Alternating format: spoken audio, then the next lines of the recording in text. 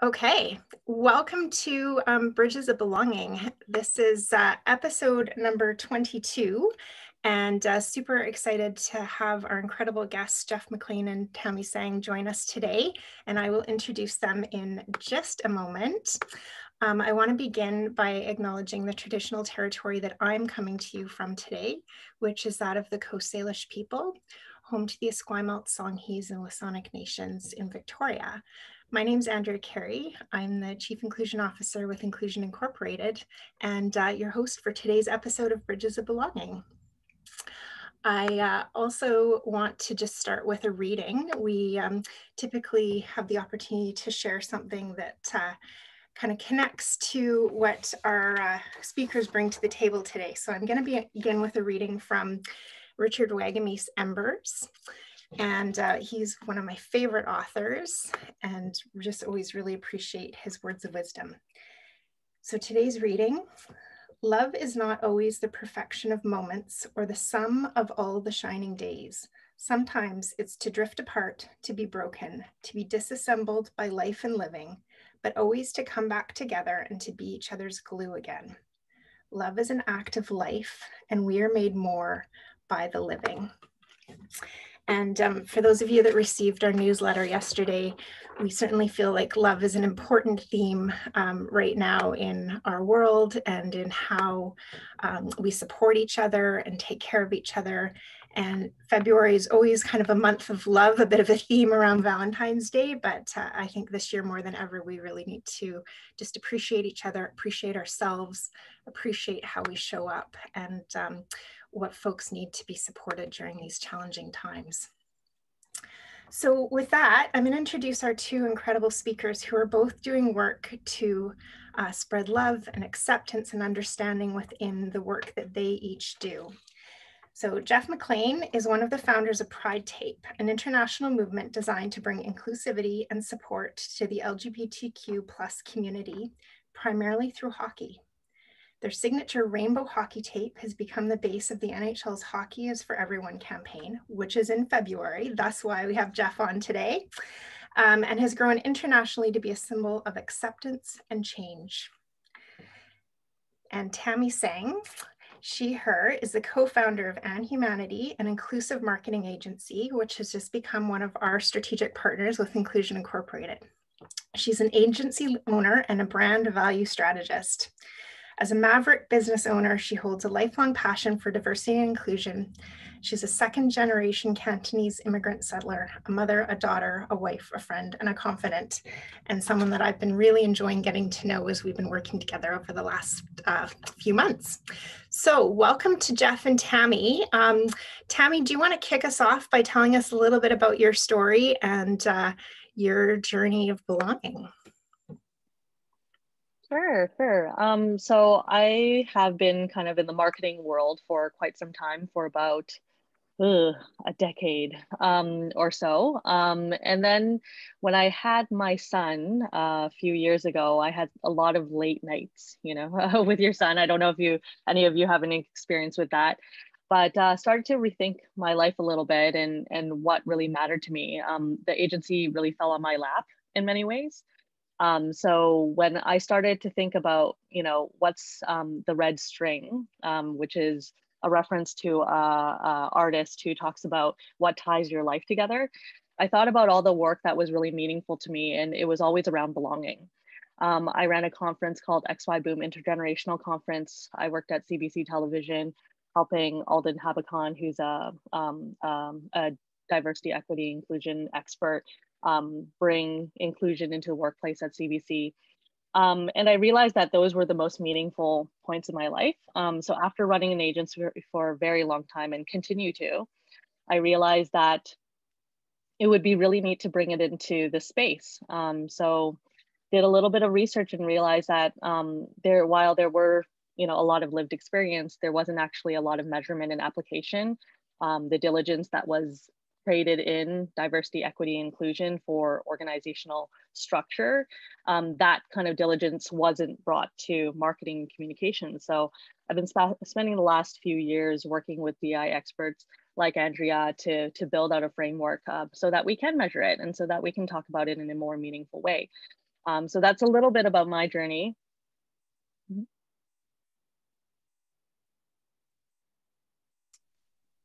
Awesome. Thanks so much, Tammy. That's a great start for us, and appreciate the intro to you. And I know we're going to learn a lot more about your journey as we go through this conversation today. So Jeff, over to you to share your story.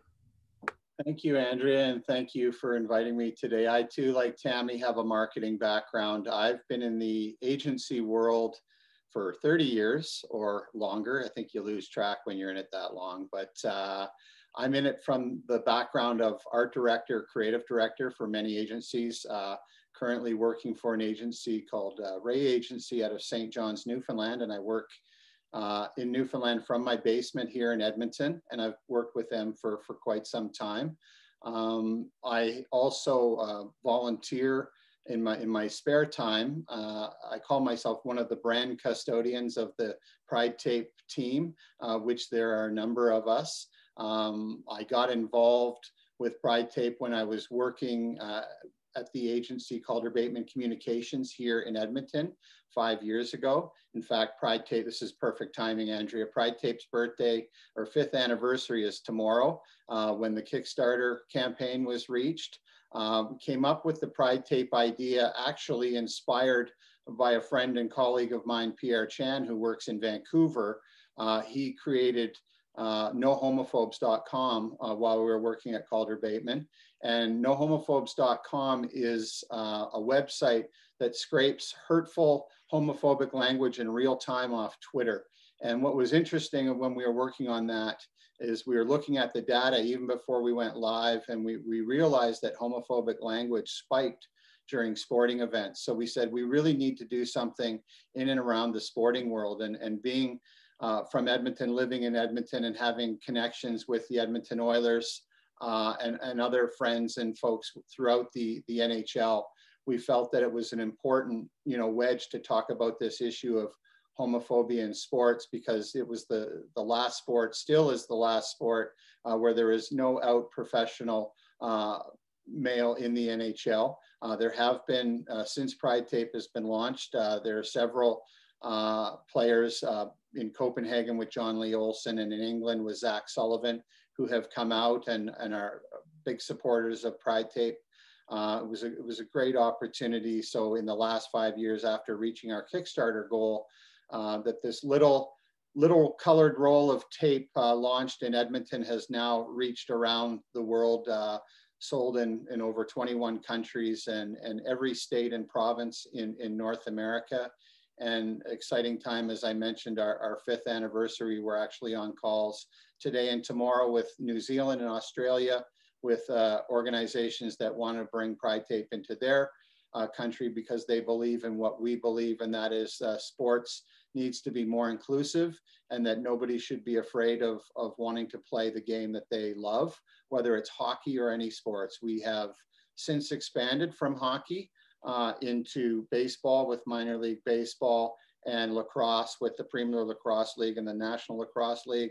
So we've gone through sports and now into things like snow shovels and barbecue utensils. So lots of fun applications with this badge of support. What started out as from the hockey world to the LGBTQ community has certainly expanded, thanks in part to all of the support that we've received all around the world through our social media. So we're incredibly grateful, but we definitely have a lot more work to do. I'm sure we can all attest to the hatred that we see daily on social media about people, feeling that they don't belong, or sports isn't for them, and we have to keep going, keep moving, keep telling our message. So certainly appreciative of this opportunity today to talk to you all about what we're doing, and hopefully you too will want to share that message, and we'll just keep growing. Oh, what a great origin story. Thank you so much for that, Jeff. Really appreciate you sharing sort of how it all evolved. And you're right, it is such perfect timing. Happy birthday tomorrow. That's awesome. And yeah, it just struck me as you were talking about that, one of my good friends who's a major CBC reporter talks about his journey growing up in hockey and the just how terrified he always was in the dressing room that people would realize that he was gay, and how much he struggled with that, and that he left hockey because of it. And so it's just such an important message, you know, for folks to realize that they can be safe, and that we need to create these environments where they are safe. And I just look forward to that day when a pro hockey player does come out, because you know they're there. I think I wrote a blog about 1.5 years ago about the diversity in hockey and how far it had to come. So this continues to be a topic we need to shine a light on. And this month is Hockey for Everyone month. And so it's just such an opportunity to share this message forward and generate these conversations. So Tammy, I'm going to come back to you. I want to delve into a time when you didn't feel like you belonged. So a personal story, your personal journey about what that looked like and felt like for you, and how you navigated that. There are so many stories when I did not feel like I belong. I would say maybe one about family. Growing up I'm a Cantonese Canadian born immigrant. I'm second generation.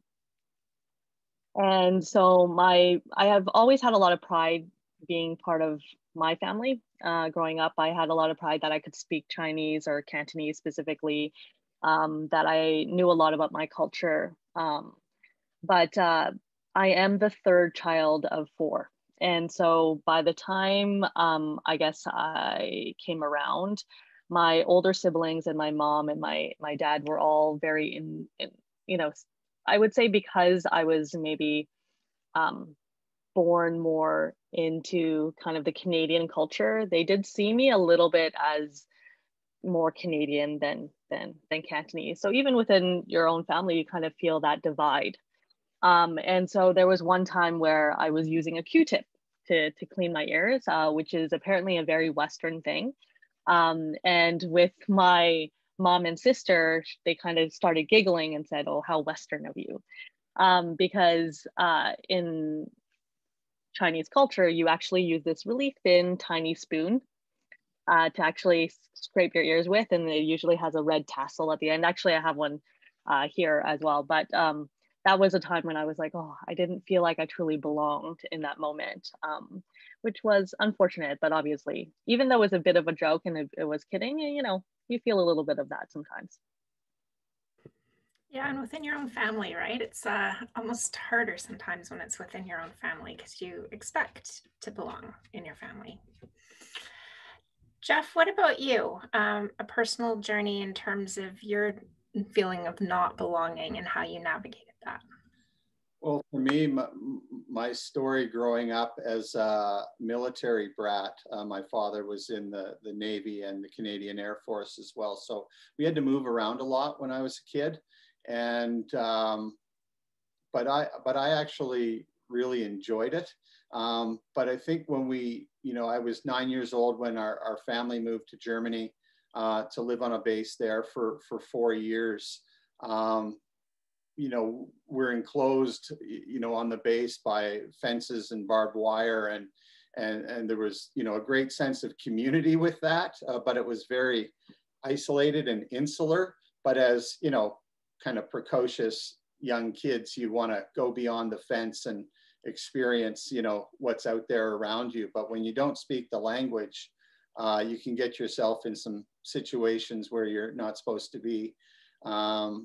But what happened is, which was I think the great part about it is, playing hockey at those ages, we were able to play in a league with Denmark and Holland and Switzerland and France, and which was really exciting. And what would happen is we would go to play these teams, and we would be billeted out by families. So, we would go into these homes where, in often cases they didn't speak the language. So it was difficult, but then I think I discovered that it's the foundation for where I am today, because I find it very exciting now to travel and immerse yourself in the place that you're at, rather than just going and doing the touchstone, getting your picture in front of all of the, the landmarks. I prefer to go into a town wherever in the world and just immerse yourself in the culture for, you know, a month at a time and just really get to know the people. And I found that really exciting. But it certainly took some getting used to, but I attribute it certainly to my upbringing and my family, you know, promoting how important it is to just go and expand your horizons and learn other cultures, you know, from other countries around the world. So at first it seemed like a, you know, a difficult situation, but quickly became something very positive for me in my lifetime. Yeah, that's a great story, Jeff. I similarly had an experience in high school living in another country and found it really lonely and isolating in many ways and didn't feel like I belonged, but also found many places there that have helped structure who I am today and how I show up for others. So thank you for sharing that. Let's stay with you, Jeff, and talk about sort of from those experiences to like, what are the places and spaces you feel like you belong now, and how does that show up for you, and how is building this company around Pride Tape helping you kind of elevate that and share it forward? Well, certainly the story I just told about growing up, I think has really helped me create this community with Pride Tape through empathy. I mean, I certainly identify with all of the stories that get shared with us, if not daily, weekly, on people that feel that they were not accepted in hockey or in sports or even in society. Quick story, I was here in town in Edmonton probably about a month and a half ago, and I was asked to come and bring some tape to a team, which I happily did. I got to go and with the mask on and be in the dressing room and hand out some tape, and saw the excitement of the players wrapping their sticks with the tape. And then I went and stood beside the door where all the players came onto the ice, and you know, as people were funneling onto the ice, there was one young gentleman who, you know, he was by himself, and I was standing there, and it was a pretty lonely space in this quarantined arena, and he just looked at me, gave me a big smile, tapped his Pride Tape stick on the glass, and he just said, "This is the only place I feel I belong."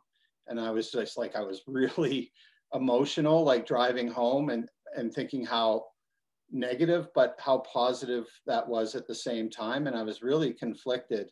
But I think it's those individual moments that we have, whether it's through text messages or emails from individuals, that in some instances, parents have said that it's saved their kids' lives. And it's hard to imagine that this, you know, this little roll of colored tape that maybe we even took for granted when we started it has impacted people's lives the way it has. And you know, it makes me feel really good that we're, you know, that we're doing something important, but as I mentioned earlier, something that we have to keep doing, because these messages that get shared to us, there's some people in some tough spots, you know, where they just don't feel like they belong. And by showing, you know, having other ambassadors out there like our friend, you know, Curtis Gabriel and others that have championed this and are getting the message out and amplifying what we originally wanted to do is, yeah, it's inspiring. And again, I think I was saying to somebody the other day, I think that I actually get more from this than others do. And I sometimes feel guilty about that, but at the same time, we're just really proud of all the people that have taken this and championed it, because we have a line that we often use, which is, we just make tape, you make it powerful. Like it's on everyone else to let people know that they're welcome into, whether it's sports or society or their own group. You know, like as I've seen growing up and as an adult, there's a lot of people that need to know that they're very valued, important, and that they belong. So I was touched by that story and everyone else that we get every week. Wow, that's amazing. And the story about the player, yeah, brought tears to my eyes. So thank you for sharing that. What incredible work. And what an incredible opportunity to build an entire movement around something as simple as hockey tape, right? Like, it seems so simple, but it's so symbolic. Tammy, I'm going to go back to you to talk about times you belong and how you show up and what you need to be successful. In belonging, I think oftentimes it's creating safe spaces. As many of us say, it's how do you create safe spaces and creating, especially in the arena of educating around diversity, equity, inclusion, because it is a sensitive space to talk about and it is uncomfortable. So oftentimes when you're having these conversations around, you know, what our lens are, what our biases are, it can be uncomfortable. For example, I sit on the Brands for Better EDI advisory board, and oftentimes we're trying to educate creatives on how to be more inclusive. And there's a lot of intention around wanting to be inclusive, but it's a lot of internal work. It's a lot of unlearning, relearning, figuring out, you know, how we could do it better. And because it is challenging not only in, you know, the tactical work that you do, but also looking at your internal self and how you've seen the world, it takes a lot of effort from individuals and a lot of commitment. So I feel like a lot of what we actually do is, you know, compassionate education, just spending the time to help people understand and learn how their lens has impacted their work, and how to change that.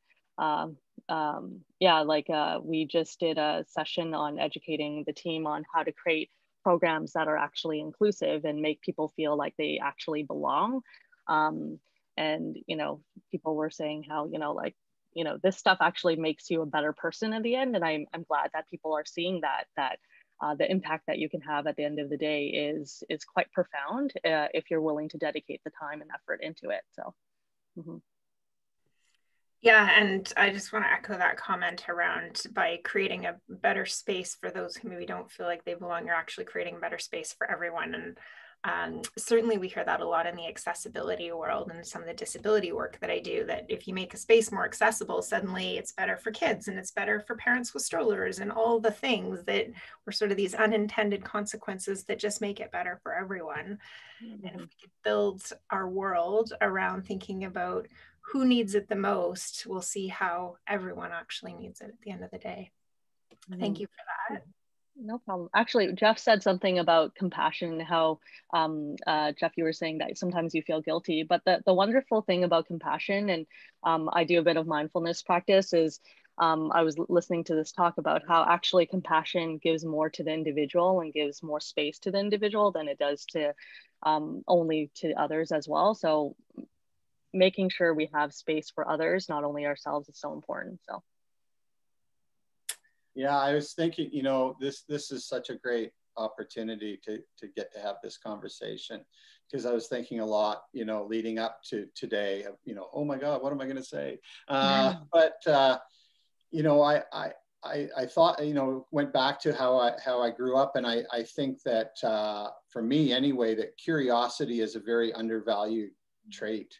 Like, I think it's fantastic to be curious about all things and all people, and who doesn't, you know, you should want to learn everybody's perspective on things. And you know, for what we do, Tammy, in the marketing world, you know, we're often dealing with clients or partners that are in every sector of all backgrounds, and you have to learn and understand where they're coming from. And more importantly, you have to learn and understand their audiences so that you can make more meaningful connections with them. So, you know, the best way to do that, I think, is just, you know, by loving what you do, you have to be curious. And I think that's what's kept me not only in, you know, what I do for a living, but also with Pride Tape. I just love the fact that I've, you know, at my age, you would think it's like, okay, I got enough friends, you know, but now just so many people that I've met over the last 5 years through Pride Tape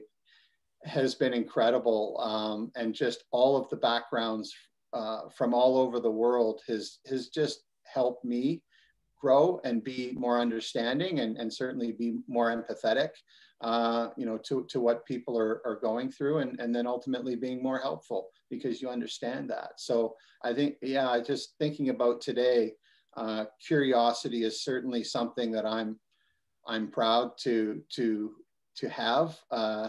and love to, you know, just follow that through everything that I do. And sometimes I think we undervalue its importance. Yeah, that's beautiful, Jeff. And literally, we do an entire workshop working through curiosity and compassion and empathy and like looking at inclusive leadership and what are some of those traits and how do we support leaders to take some of those on and navigate that, because it's not easy work. I should probably take that workshop then. Yeah, there you go. Let's do it. I'm in. Tammy, I thought what Jeff just said was kind of a perfect segue for you maybe to share a little bit about And Humanity's work and maybe some of the work we're doing together as well in terms of like, how do we support clients to navigate some of what they don't know? Thanks for that, Andrea. Yes. What's so interesting about curiosity and the marketing industry in general is that we are built off the idea of being able to understand our target demographic, right? There's so much of that structure and foundational system in marketing industry it's tough, right? It perpetuates that dominant lens oftentimes because, let's be honest, it's an industry that's mostly led by white cisgendered men, right? And so because of that, that lens is almost built into the foundation of how marketing works, everything from the survey to the design of the project and whatnot. So there's this idea of intercultural sensitivity, which is based on the Dr. Bennett developmental model of intercultural sensitivity, which is a mouthful, but it's a wonderful model. If you haven't heard of it, it's worthwhile to take a look at.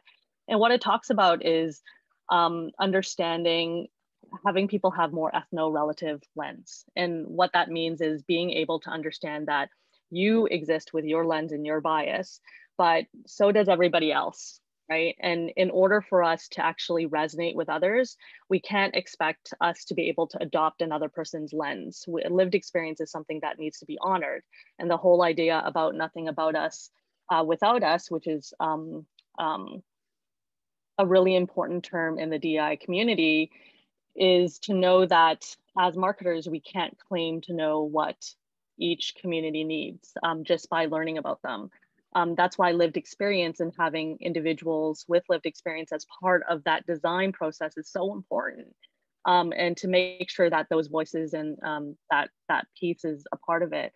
One thing that we speak to as well is that not only lived experience, but also the ability to have intercultural sensitivity, because there's a lot of internal racism in a lot of cultures, and having that level of expertise is sometimes natural, but also something we need to vet as we're inviting people to the room to design as well. And in the work that we're doing with Inclusion Incorporated, what's beautiful about it is that which is the piece that And Humanities specializing in. And then Inclusion Incorporated specializes in kind of internal piece as well in the organizational structure and work, that they work hand in hand, because you can't be inclusive internally and not externally, and vice versa, right? And so what's beautiful about it is that when working together, we ensure that it's authentic from the beginning to the end. That it's just not only one piece, right? So that's a little bit about us and how we approach the work. That's awesome. Thank you. And Jeff, in the sort of growth evolution of Pride Tape, and I kind of flip this back to you now, how have you kind of co-created some of the opportunities with those that identify as part of the rainbow community? Like, what does that look like in terms of that journey for you? Well, just by sharing their stories, you know, and again, using that, we often say too that, you know, Pride Tape is an opportunity for you to show your support without saying any words. So we have that going for us by just, you know, more tape on more sticks means more messages of inclusion. Whether you're part of the community or you're an ally, we all come together to support one another. And like I said, we've had so many individuals from the LGBTQ community share their stories with us to help them for help to help us amplify their stories. And then others who I mentioned earlier, like companies that say, you know, hey, you do tape, but can we make a hockey stick? So now we make a hockey stick with Jason out of Winnipeg with the No Name Hockey Company. There's 3 different, if you can believe it, 3 different barbecue utensil companies in Canada and the United States that put Pride tape on their barbecue utensils, again, to take it outside of sports, to, you know, to, again, just, it's all about the amplification of messages from people within the community and allies that support them. So again, our goal is just to provide a platform to tell those stories, and then also help them tell their stories as best we can through the amplification of our partners, which have been so supportive. Oh, that's awesome. We have a couple of comments in the chat and a question. So Lynn from Playocracy, who actually we've just been talking to about curiosity, so I knew she would love this conversation. She loved the comment around support without speaking. She thought that was really powerful. And then we had a question earlier around badminton and how this, Jonathan can imagine the tape around the rackets, but can't really imagine how the community would be accepting of that. So just looking for some ideas about how to maybe introduce the concept of Pride tape and what success you've had there. Well, there's no question about it. Again, you know, leading up to this call last night, I read J.J. Gale's story again in the Everyday Hockey Heroes book by Bob McKenzie, who wrote about Pride tape in his book, but also J.J. Gale, who championed, you know, Pride tape and its messages by putting it on his, you know, as an individual who wasn't out yet, put the tape on his stick and brought it into the dressing room to see the reaction, and just to read his story and you know, hear about the nervousness of making that step to put it on his stick. That's why it's so important for allies to do the same, to show the LGBTQ community that you're welcome and everybody belongs in sport. With respect to badminton, again, the Premier Lacrosse League in the United States with Kyle Harrison, he saw Pride tape, and he called up even before the league was formed and said, we're starting this league and we want to showcase Pride tape. Minor League Baseball in Florida called, and I happened to be in Florida coincidentally and got the chance to meet with them. And they, you know, took it to over 70 teams within their league. And then what was interesting is when COVID hit and they actually had to dissolve, you know, the schedule in the league, they said, well, we still want to put Pride tape on our bats and we still want to do a Pride campaign even though we're not playing. So they had over 70 teams within their league go out with messages of inclusion in their communities, because, you know, it's just important for all communities to just, you know, have those strong messages of belonging and inclusion. So with respect to badminton, we've had dodgeball, you know, who want to wrap their fingers with it, volleyball as well, many different sports. And I think that hopefully answer your question the long way around is having the courage and bravery to do it and put it on the stick or put it on the racket. I think what we've discovered over the 5 years is how there is a lot of nervousness at the beginning, but it's usually met with 100% support. And that goes with the NHL on down through the grassroots organization. It's typically met with an embrace. And I think, you know, when we talk to our group internally, it really comes down to embrace or reject.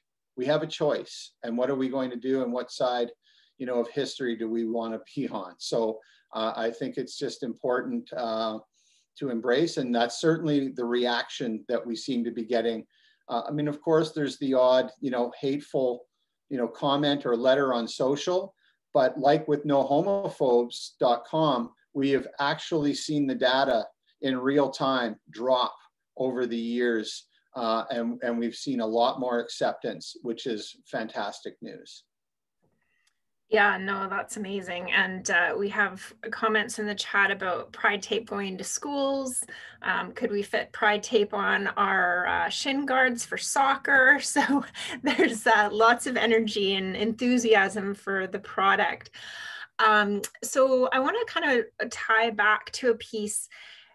Both of you are involved in, you know, the marketing industry, both in your jobs, but also thinking about sort of that visual representation and what a powerful piece that can play in moving diversity, inclusion, belonging, and cultures of belonging forward. So Jeff, you've spoken quite a bit about sort of the impact Pride tape can have on that. Tammy, I want to flip back to you for a moment to talk about what that looks like in the work you're doing with clients to support them to better represent or think about who they're not representing in how they're showing their product, service, whatever marketing it is that you're working with them on. Sure. So there's this study that we reference all the time. It's done by the University of Michigan, and they had 9 to 12-year-olds, just under 400 of them, go through a year-long study being exposed to media. And they were tracking their self-confidence over that year. And they broke the cohort down between white males, white females, Black males, and Black females. And what they found was that every cohort except for white males, and this was done in 2016, so there weren't as many dimensions, I guess, in this. They found that every other cohort actually had lower self-esteem than except for the white males. And what we're seeing here and what this alludes to is the idea that media representation is very important when it comes to the impact of self-confidence. And so what we always encourage our community to do, and we share free resources all the time on how creatives can be more inclusive in the work that they do in an everyday manner, is to ensure that no matter what role that's out there, question, you know, who's playing that role. If you imagine, you know, if I was growing up, and even to this day, being a Cantonese Canadian woman, knowing that, you know, we are a minority majority country by 2036, and Vancouver already is a minority majority, I still don't see myself on screen. The reality is, and, you know, like the Chinese population, not a small population in Vancouver. So I haven't necessarily seen myself portrayed in all these different roles. So it would be amazing if it would be possible for that to happen. And that's what we push along for. Christine Sue, who's out of Toronto, who is a really amazing kind of equity and inclusion advocate, has a quote: "The minority is the majority." And we are all a minority in some way or another, if you think about the aspects of diversity that we each bring to the table. And so I just think that's such a beautiful way to sort of reframe our conversation and the normatives that our society continues to push upon us. And so I really appreciate the work, Tammy, that you and Matt are doing at And Humanity in let's reframe that and look at who's not there and how do we showcase them and how does that elevate how they belong in our society. Like, what a powerful opportunity. I want to circle back to Jeff mentioned allies in his last comment, and we have a comment in the chat around Pride Tape has pushed my son's league in the Greater Toronto Hockey League to create an inclusion course where they talk to all players and coaches to teach them how to better support teammates and other players, coaches, refs. I appreciate the life lesson that came with this for my child. It opened up conversations about acceptance and love. And I wanted to comment or kind of pause there because allies is certainly a powerful opportunity for us all to play a role in this in small or big ways. But I just want to check in that everyone has a definition of allyship and allies because I know it's still a bit of a new term for some. So that is taking some sort of action towards supporting a group that's maybe facing additional barriers.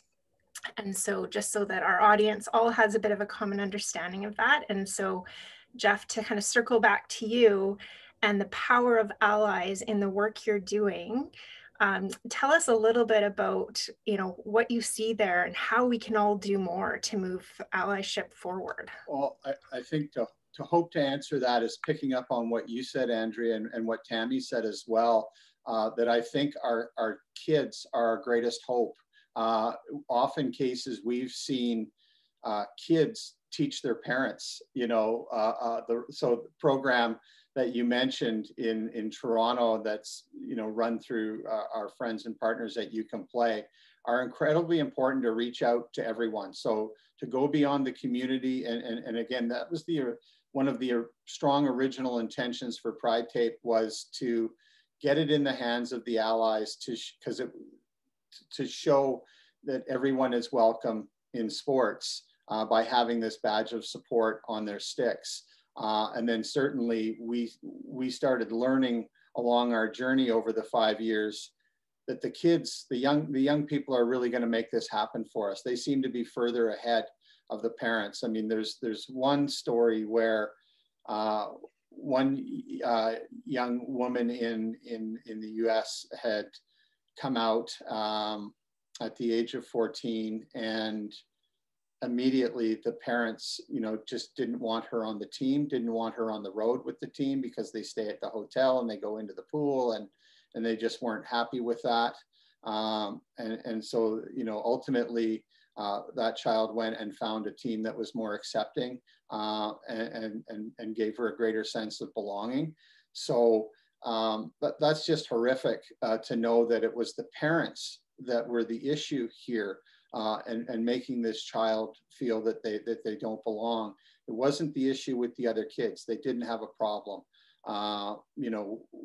with their teammates. So, and oftentimes we find through the correspondence that that's the case. So, I think we try hard to keep working with young people within the community and with allies to show that they have a large role to play here with acceptance. But by connecting with the kids, we're very hopeful. Like I mentioned earlier, we've got a long way to go, but we're hopeful with the attitudes of the young people and how they're willing, and the allies are willing to give that sense of acceptance and belonging to everyone. We're certainly making strides. So I think the kids are hopefully a big answer for us. Yeah, I certainly hope so. Hopefully they make some better choices than some of us have made along the way. Tammy, do you want to kind of respond or layer onto that in terms of your experience and where you think allies show up? Yeah, for sure. What interesting, what a interesting story. I think one thing that we see in data, for example, is that about 10 years ago, only 10% of the population identified in the rainbow community, and now it's 20%, and a huge majority of that is in the millennial and Gen Z population.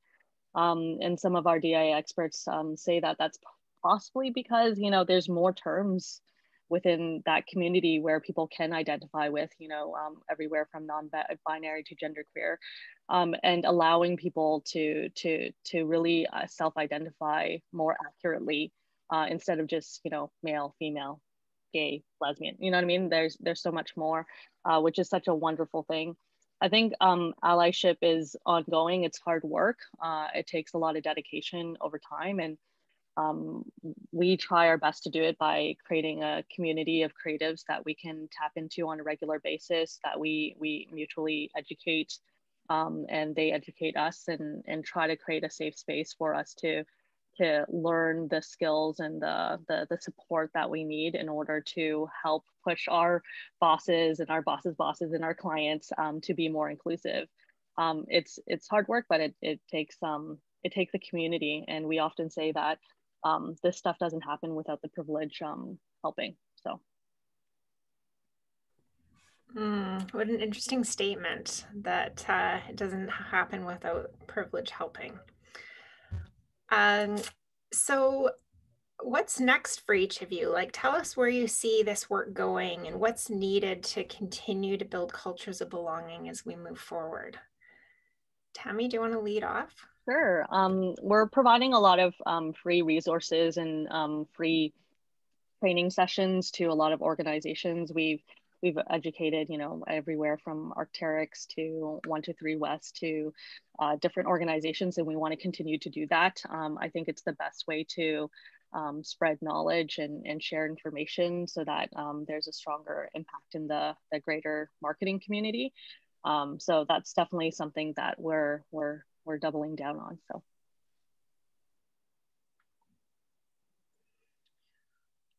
Awesome. Jeff, what about you? Where's Pride Tape going? Is it gonna take on other topics, or is it staying Pride Tape? And you've mentioned a little bit about the growth, but like, what's the vision? Where's it going? Well, for us, with the tape itself, it starts with, you know, more tape is more messages on more sticks or more sporting equipment or barbecue utensils or whatever you want to put it on, to show, to show those around you that you believe in inclusion in sport and society. But, you know, we often hear from folks that don't play sports that believe in the messages that we have. We've had folks that have wrapped the tape around the railings of their balconies. They'll put it on their cars, which is probably not great for the car, but we appreciate the support. But we are just near the finishing touches of our first children's book called Who's Hockey?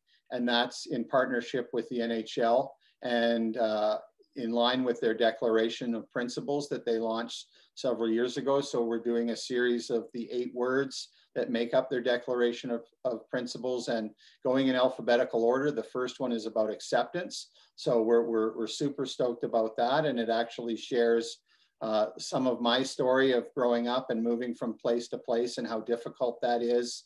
And just being welcomed into a new environment and the importance of that. And so it's a fun story. We're excited to get that out and work on that series.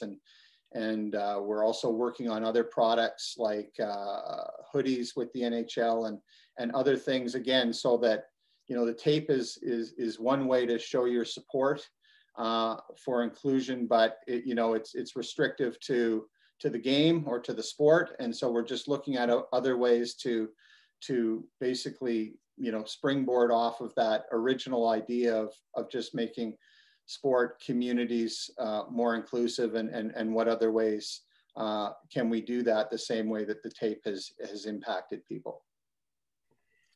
Oh, that's so awesome. I want a hoodie. Sign me up.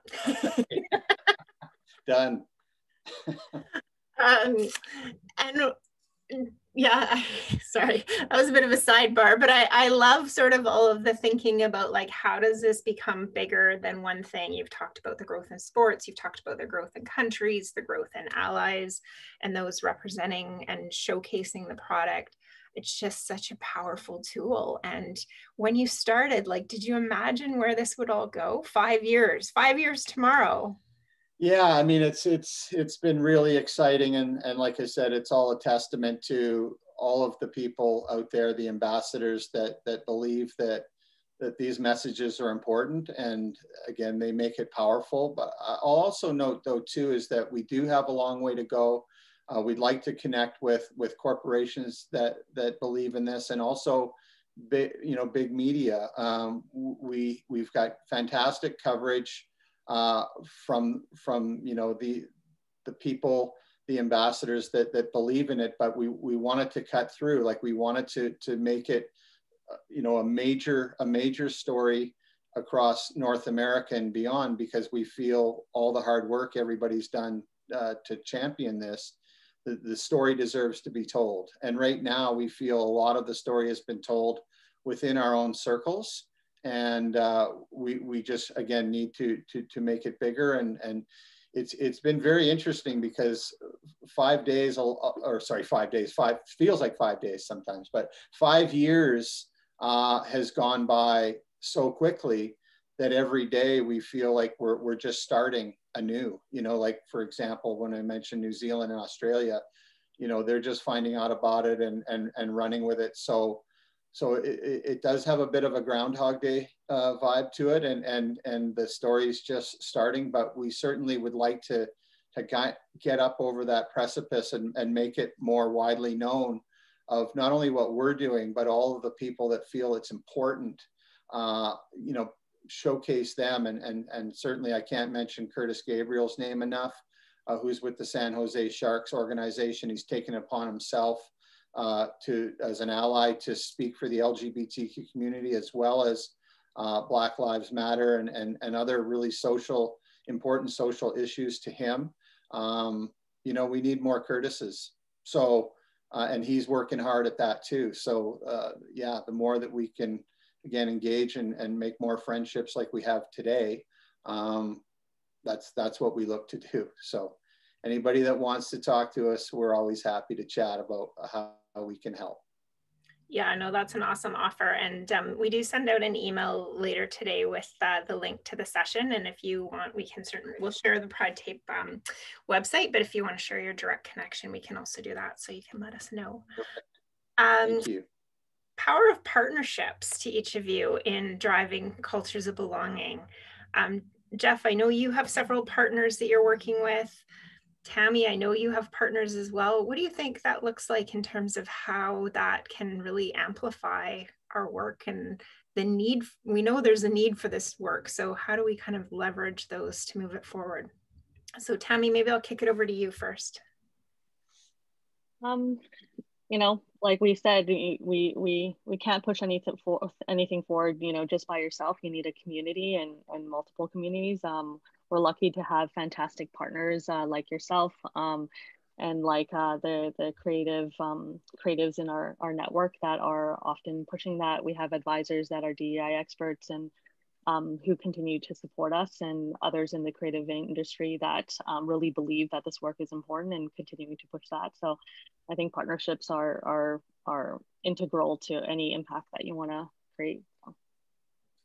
Yeah, I agree wholeheartedly with Tammy. If it wasn't for our partners, we wouldn't exist. I mean, it started with, you know, we needed the Kickstarter campaign to produce the first 10,000 rolls of tape. So we needed people to buy in and believe in what we were doing. So the beauty about a Kickstarter campaign is it brings on supporters by its very nature, and those supporters become ambassadors. So the NHL called us even before the tape was produced and said, we want to help, we want to be a part of this, as well as our partners, the You Can Play team, have been integral. And then from there, it's grown. You know, as I mentioned, baseball, which the NHL put us in contact with minor league baseball and so many others, because let's face it, without it, as a small group, we would only be scratching the surface of our messaging. So that amplification was absolutely critical to our success, and it still is today. Like we're still just getting it into some national retailers in North America. We need to do more to that, because we have to get the tape to the people so that they can purchase it even beyond our website. So you know, important retail partners have been critical, but it's all started thanks, you know, to our friends at the NHL, and has grown from there. But without them, we wouldn't exist. It's that simple. And just for our listeners' knowledge, what retailers can they get tape from in Canada? You can get it at a lot of the independents nationwide. You know, check with your local Source for Sports retailer throughout the Maritimes, all the way out, you know, past Vancouver, beyond. Sport Check as well. You can get that in store or online. Some Canadian Tires, we're looking to get more. But yeah, it has a nice presence, but certainly COVID has been difficult with a lot of minor hockey shutting down to make sure everyone's safe. With the absence of hockey and other sports, certainly there's that decline. But you know, thankfully, with the promotion coming up with NHL through February and beyond, and kids, you know, coming back a little bit, there's the need for the tape. But yeah, it's been an interesting year to say the least on the tape front. But we hope that everybody's safe and everybody comes back healthy, and there's need for that tape. But what's interesting, Andrea and Tammy, is that like the creativity of folks has just blown us away. Like we created this tape, and then all of a sudden, people are putting it into the numbers of their hockey jerseys on their backs, or they're putting it on, generators, axe handles, bicycles, as I mentioned, hand railings. It's even been on walkers and canes from the elderly community who really believe in its messages. Some folks have sent us pictures of that as well. So again, just trying to keep getting it out there, but yeah, people can get it from a few locations, but primarily you can get it from pridetape.com. Awesome. That's fantastic. I'm sure that's some great social media messaging when you get some really innovative ways that people are using the tape. That's awesome. It always blows us away. Like every week, there's something where it's like, okay, I never thought of that. So it's fun. It makes it fun. Totally. We just have a couple minutes left. So I want to ask you one last question / closing comment. Your journey of belonging, you've navigated that yourselves, you've kind of figured out what works for you, sometimes with more success, sometimes it's more challenging. You've created organizations where you're really bringing the opportunity of belonging to the broader society. What are you kind of doing to support your internal team in belonging? So that's my final question to you. So Jeff, you're working with obviously several others. I'm sure not as big a team as you probably need on Pride Tape. And Tammy, you have 2 beautiful marketing agencies in Vancouver that you're running. So maybe Tammy, I'll flip it back to you to just tell us a little bit about what you're doing around belonging internally. Yeah, I think a lot of it comes down to education. Our team does weekly DEI training and mini assignments all the way. And I think it's the team's response has been really positive in the sense that they feel like, as I said, we're almost better people as we're going through this journey.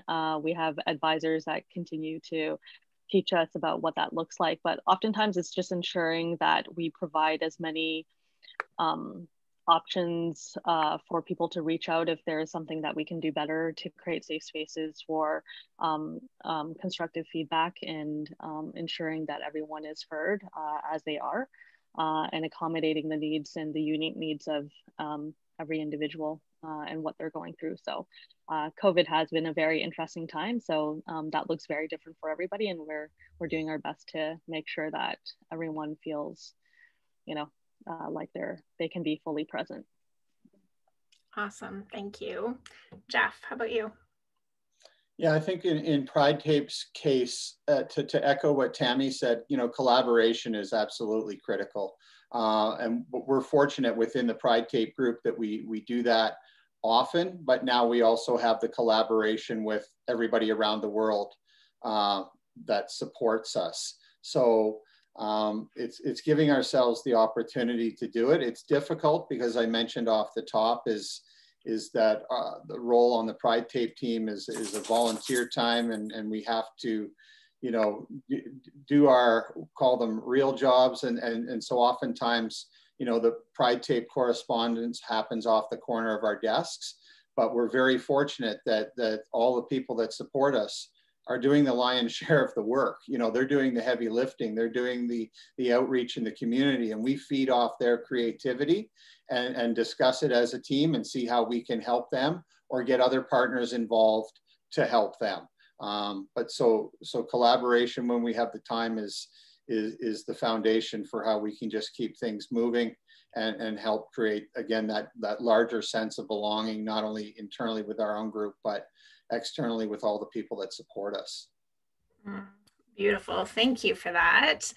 And thank you both so much for being here. I know you both have incredibly busy schedules, and you're doing such incredible work. And I'm just so, so grateful that you could join us today and share your stories and talk about the power of the marketing world and the visuals that can really connect us around supporting each other to move forward to cultures of belonging. So thank you very, very, very much.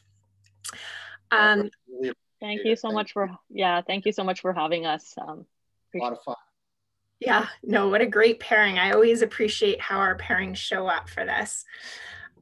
In wrap up, I just want to share our next session is coming up on February 23rd. It will be conversation number 23, I believe, and on the 23rd. And we have Ali Vergy, who's with the Toronto Police Service doing diversity and inclusion work, as well as with a startup company in Toronto.